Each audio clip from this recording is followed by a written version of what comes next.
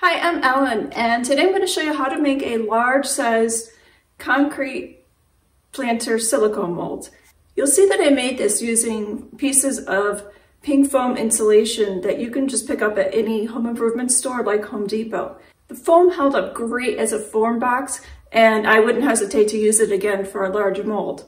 I want to mention that I was given this material to try at no charge from Alumilite, who makes the silicone, and I'm under absolutely no obligation to say anything good about it, but it really is good. I really like it. It was durable and it was easy to work with. I linked to the silicone in the description below, and you can also get my 10% discount code is there, and the rest of the material information is there as well. One thing that you want to make sure you do before you get started in this project is make sure that you know how much silicone material you're going to need. Alumilite has a calculator on their website, and I've also linked to that. You want to make sure that you have enough material. If for some reason you end up having more material, I recommend making a smaller mold of some kind so that if you have extra, you can use it for that so that it doesn't get wasted.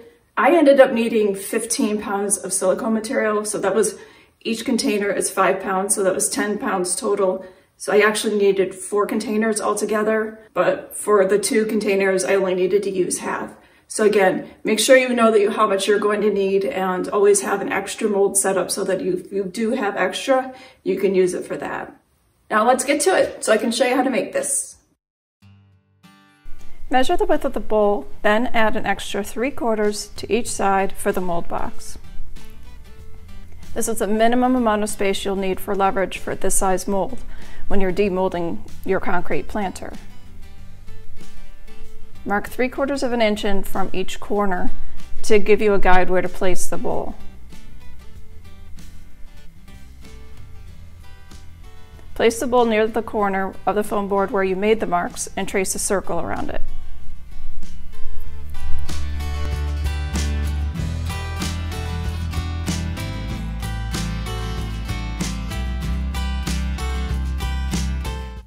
Now just make 2 more 3/4 inch marks on the other sides, and then draw straight lines to make a box around the bowl.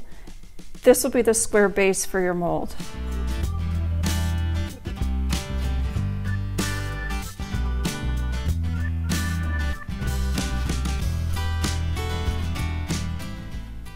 Two sides of my box are 9 inches and the other 2 are 11 inches. The 9-inch sides will fit inside the longer sides in order for me to be able to secure them. The height of the sides will be the height of the bowl plus 3/4 of an inch for the silicone material and 1 inch for the foam base. Draw the side pieces onto the foam board and then cut them out.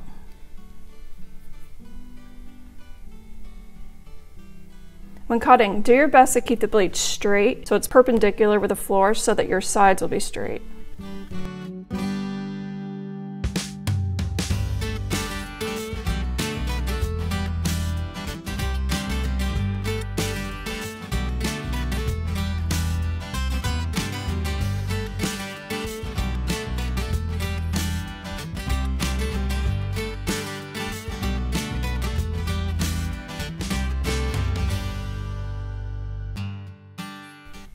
When I secured the block mold form together, I took a shortcut and used hot glue, but I recommend using 100% silicone caulk instead. You'll get a much better seal. It's just that silicone caulk takes longer to dry. I noticed that some pieces fit better in a certain direction, and so I ended up labeling my pieces. Caulk the sides to the base, as well as to each other at the corners.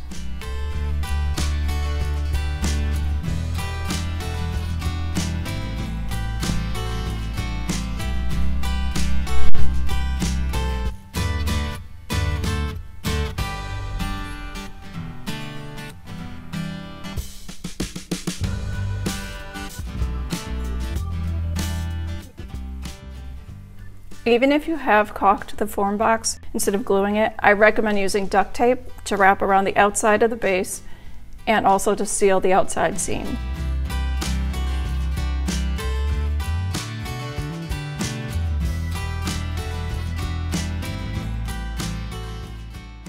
And last, caulk the inside seams at the bottom and up the corner.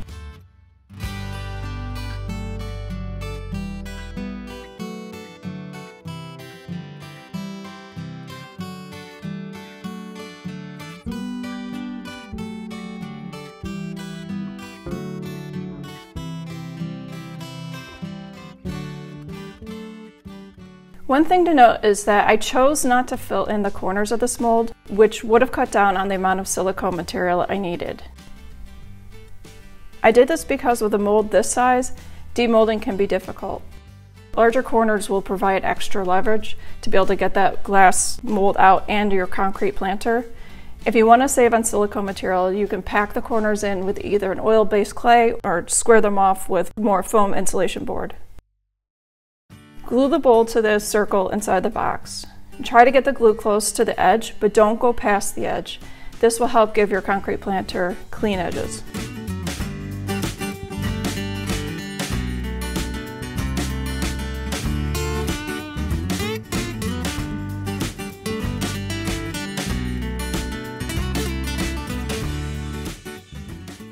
Glue a straw to the center. This will act as a drainage hole for the planter.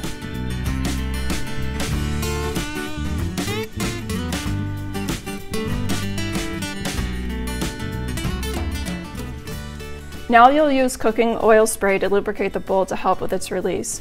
Only use a small amount and also wipe it in so the oil is spread evenly on the bowl. I didn't remember to do this, and glass tends to stick to silicone more than most materials, so removing it was challenging, to say the least. Mix the silicone parts A and B together into a large plastic container. I needed 1 full container of each mix and half of a second container of each. So I poured the half containers first into a large pitcher that had measurements.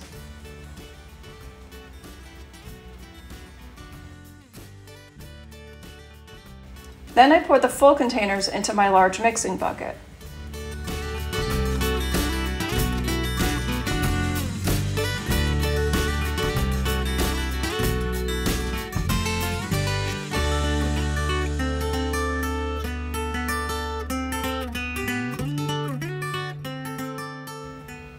When mixing this type of silicone, it's very important that you scrape the sides and bottom of each container to get all the mix. This will help ensure you have equal amounts of both A and B.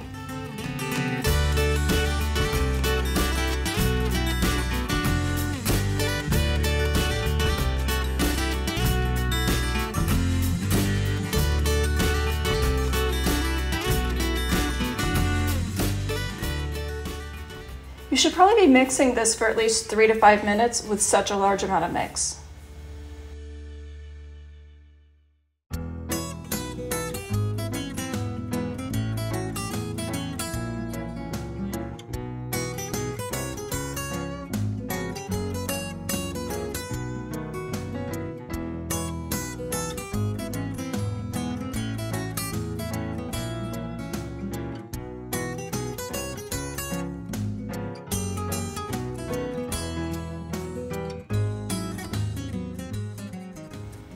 Pour this into the mold starting at its lowest point.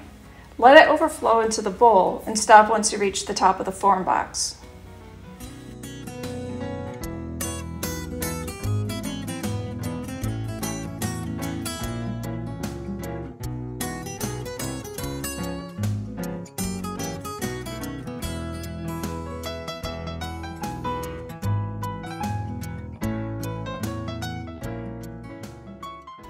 This will need to cure for 18 to 24 hours depending on room temperature. I did have extra silicone material left over, so it's good I had made the extra mold form so it wasn't wasted.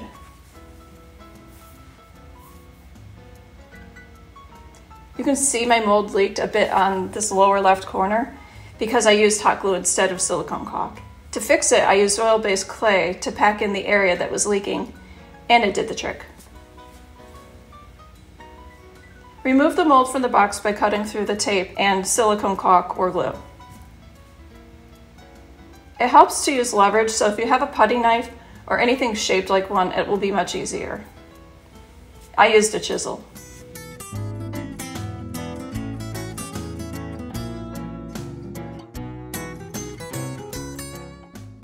Remember earlier when I mentioned that I forgot to use lubricant and demolding the glass bowl was challenging?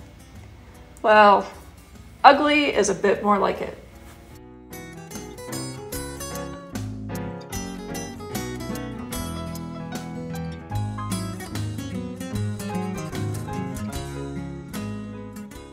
Use needle nose pliers to remove the straw. You may need a heat gun to soften the glue first. Now you're ready to cast the planter. I wanted the planter to be gray and my mix was off-white, so I added a little bit of black pigment to the mix. I recommend placing the mold on a big tile or very flat board. This is really helpful for vibrating to help reduce air bubbles, which causes pinholes. The mix I used is Demold, which sets within 10 to 15 minutes and cures normally in an hour.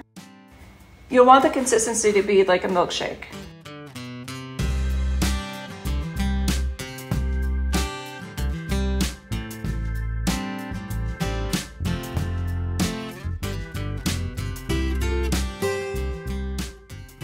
Place a new straw in the drain hole and then spray the mold with cooking spray. Make sure the oil gets inside the mold and try to wipe it in evenly. If you're using a quick setting cement like I was, it's a good idea to lubricate the mold before you start mixing the cement. As usual, I forgot. And of course my cement had already started setting, so I needed to add more water. Pour the mix into the mold and be sure it gets into all the voids. Fill it so that it's just under level with the top, not all the way, because it's going to extend your line like mine did. You'll see at the end the way the planter looks, I have an extra lip, so keep it just under that. Right where I have it there is perfect.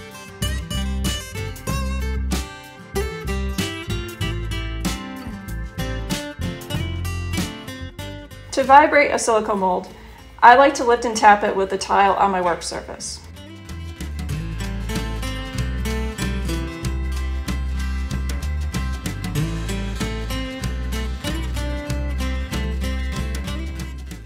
You'll see I used my fist here to tap the sides, but this allowed air to get in. With soft-sided molds, you shouldn't do this.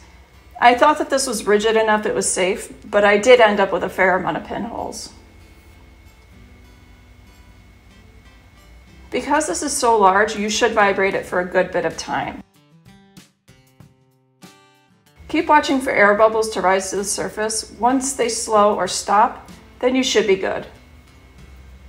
I let this cure overnight. Even though this particular mix can technically cure in an hour, I let it cure overnight because I know that something this large is going to take longer. I also wanted it to gain strength so that I didn't risk it cracking when demolding. Once the concrete planter has cured, you can demold it by first removing the straw.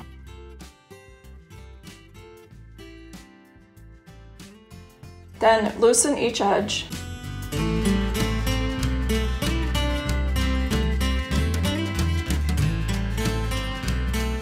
After that, use leverage on the corners and jimmy it out.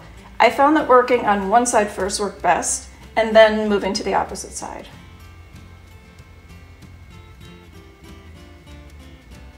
Putting a towel underneath is a safety measure in case the planter pops out quickly.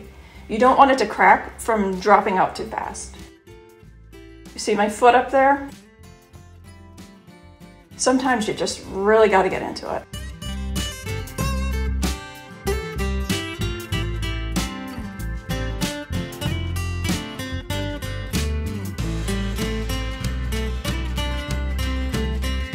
Once the concrete planter is out, you can sand the rough areas, which will be the areas that were exposed to air, while curing.